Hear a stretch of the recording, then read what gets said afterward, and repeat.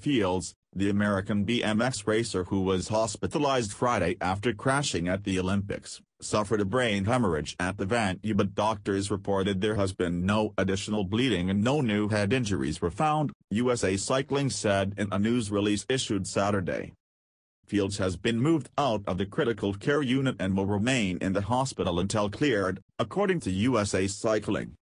There's a bit of fluid on his brain, but it has not increased for the next 24 hours, so they're feeling good about that, Mike Fields, his father, told Reporters Sports on Saturday. So far the results seem pretty positive. From NFL plays to college sports scores, all the top sports news you need to know every day.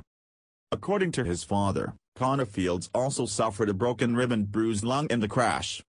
Fields, a medal favorite who crashed in a semi-final heat at Ariake Urban Sports Park, underwent a CT scan on his brain Saturday morning, according to his father. He also had CT scans on his spine and abdomen. Cognitively, he's doing well, Mike Fields said. He knows where he is. He knows his birthday. He recognizes people. The hope is that Connor Fields will be released from the hospital in 5 days and then flown home, his father said. The crash took place on the first turn of the semi-final run. Fields, the gold medal winner at the 2016 Olympics, was in second place when his front wheel appeared to catch the back wheel of the leader, France's Romain Mayhew. Fields tumbled to the ground and two other riders fell over him.